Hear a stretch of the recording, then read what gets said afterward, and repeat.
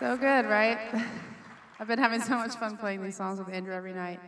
And it's been really cool for us. We have this artwork kind of happening up on the screens, and I wanted to pull up, if you guys would, the one for the next song here. This is a painting of the woman caught in adultery coming to Jesus and meeting him, being brought to Jesus, actually, by the authorities and her neighbors. They're bringing her there for judgment. She experiences something very different, and so do they all.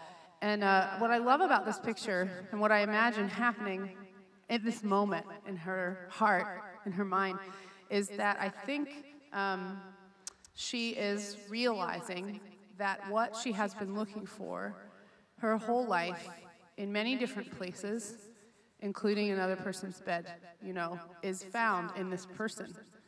And I think she's realizing that she's hungry and thirsty, maybe for the first time. And he sees it, and he's always known it.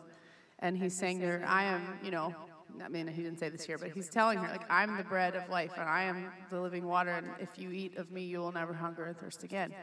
And so this is a song about trying to realize that, that if the shepherd is truly good, then it really does mean we will want for nothing. This is a song called I Shall Not Want.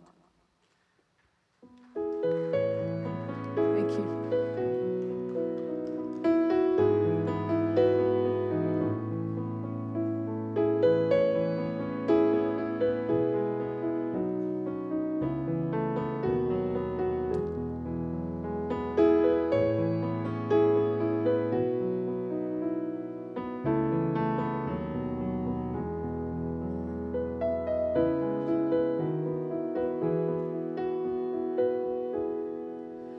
From the love of my own comfort,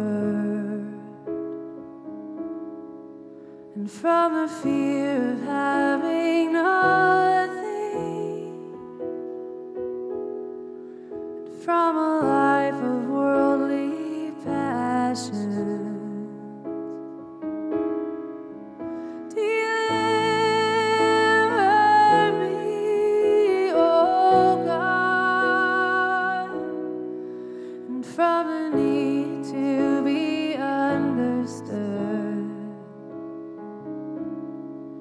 and from a need to be accepted, and from a fear of being lonely.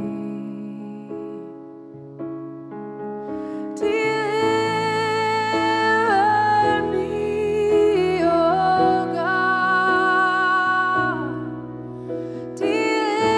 Deliver me, oh God,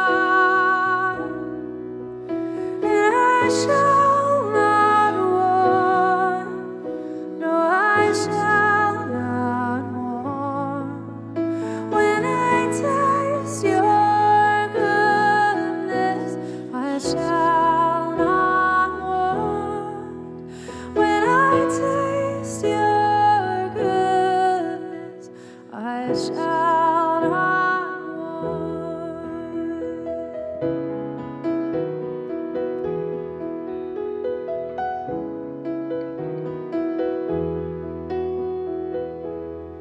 Oh, and from the fear of serving others, from the fear